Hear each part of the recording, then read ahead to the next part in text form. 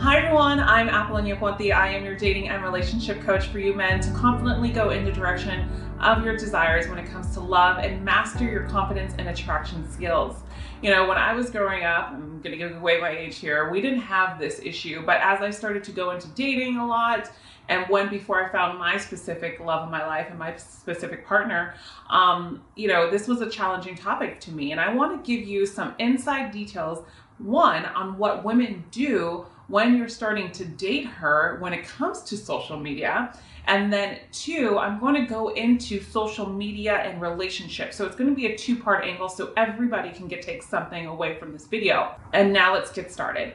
All right, so the first and foremost, what we women do, oh my goodness, okay, it's hilarious because I see so many memes about this and it's the freaking truth, guys, okay? I'm not gonna tell you I'm not gonna sugarcoat this, but literally, as women, like if you have a social media account, and please women, I don't know if I have a lot of you, I know I don't have a lot of viewers that are women because my content is specifically tailored for you men, but if you are watching this and you stumbled across this, drop a comment and say 100% that this is true because I know it is. We literally will stalk your social media account to figure out what type of guy that you are. We will go through your social media account. We will look at who you tagged, looked at your friends that you posted with, look at any girls that you have on your social media account. And then yes, we will judge you based on what your pictures are. So for example, I'm going to give you my particular example since I'm the only woman in this screen.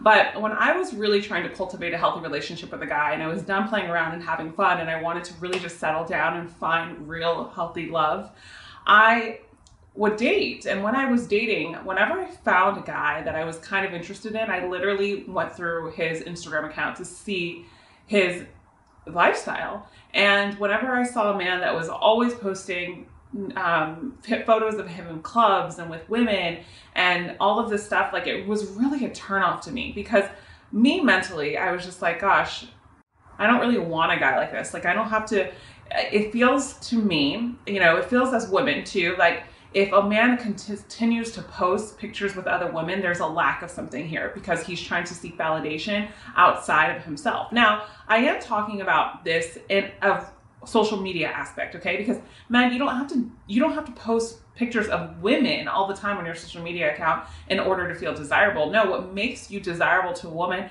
is like you're active in the community, you're a boss or something, like you are driven, you are on that motorcycle or you are hiking on the weekends and you're posting stuff that you are social and outgoing and that way completely different. Or you're working in the office and you're posting motivational things.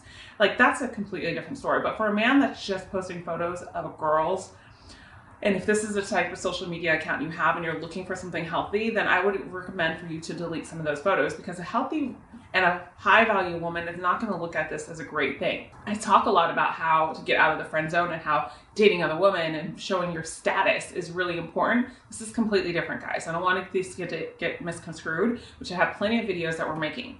Now that I have talked about what us women do on social media when we find out that we kind of have some interest in you, that's exactly what we do. Now we're going to talk about social media and relationships, such a big topic. One of the biggest questions I get is, Apollonia, how do I have a conversation with this woman about, you know, if we should change our relationship status or if we should post a photo together on Instagram, or if she would like to post a photo of me and her on Instagram, or Apollonia, she doesn't talk about our relationship at all on Instagram. Is this a red flag, or on social media in general? So first things first is now these days, social media is so important to actually have a conversation when it comes to your relationship. You have to have a conversation about social media. First and foremost, when you start to get into relationships, you got to set boundaries and standards when it comes to social media because a lot of us can get carried away in our relationship and spend hours on our phone instead of participating and watching a movie with our partner, and instead we're just on our phone on social media and that gets on each other's nerves. We've got to learn how to be assertive and place boundaries. And so this is what I'm talking about, men, is if a woman is always on social media, you've got to be direct and ask her to put her phone down. Don't tell her, but ask her and say why. I would really appreciate if you put your phone away because I don't spend all my days and time on social media.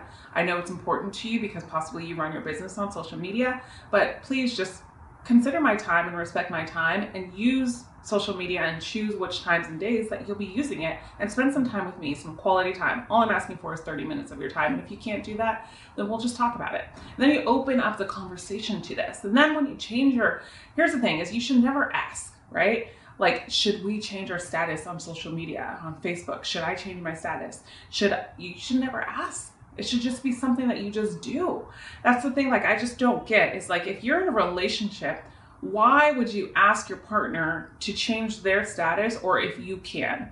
I mean, you're already in a relationship. So if you are asking this question, this tells me that there's something like a lack of trust in the relationship or a lack of communication in the relationship.